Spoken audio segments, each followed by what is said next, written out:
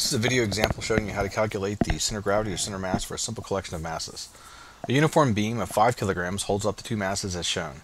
Find the center of gravity of the system of objects from the left edge of the board. First off, let's look at the wording of the problem. It says it's a uniform beam.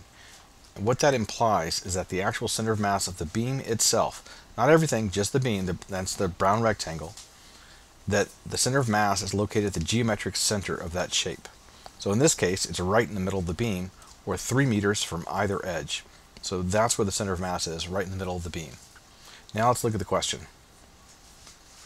So to begin with, I'll go with my formula for the center of gravity, and that's the weight times the distance plus the weight times the distance plus the weight times the distance for every object, divided by the sum of all the weights. Well, there's a g in all these weights because weight is equal to mass times gravity, and as that turns out, the g's go away. So because gravity is uniform for every problem that we're going to do, that means that the center of gravity is the same location as the center of mass.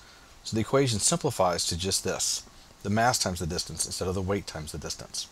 So that's what we're going to use to find the center of gravity and the center of mass. At this point, I'll put in my numbers.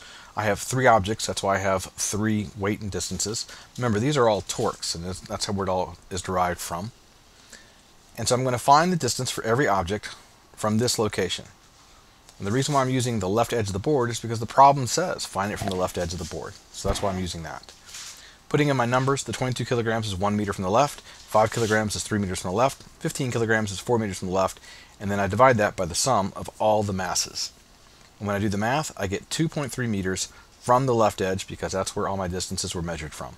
So the center of mass for these 3 objects is located 2.3 meters from the left edge of the board.